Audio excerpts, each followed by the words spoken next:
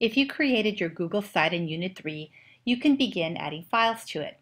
By doing this, your Google site will become a digital portfolio of your work in 5th grade. Then next year, you can continue adding 6th grade work and so on. Start by clicking on the 5th grade work tab, then click on New Post. This creates a new page. Let's title the post. I'm going to call it Narrative Essay because I'm going to use this to upload the narrative essay that I wrote in Unit 1. So in the space below that, tell a little bit about your assignment. So I might say, I wrote this about the time I spent the weekend with my grandparents and the power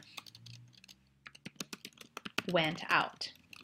I was only 6 when this happened, but I'll never forget the experience. Okay, I'll proofread that to make sure it's right.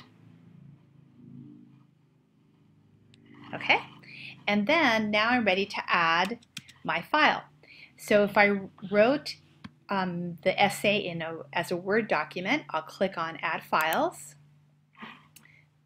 This will open the directory on your computer.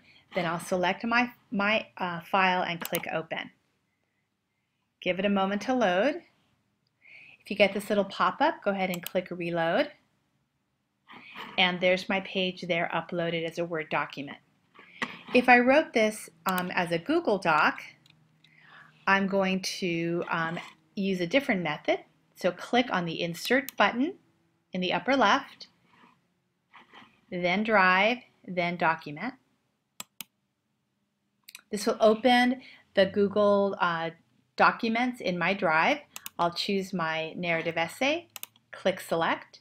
In the little pop-up window, I'll just click Save, and that embeds the file directly into my web page.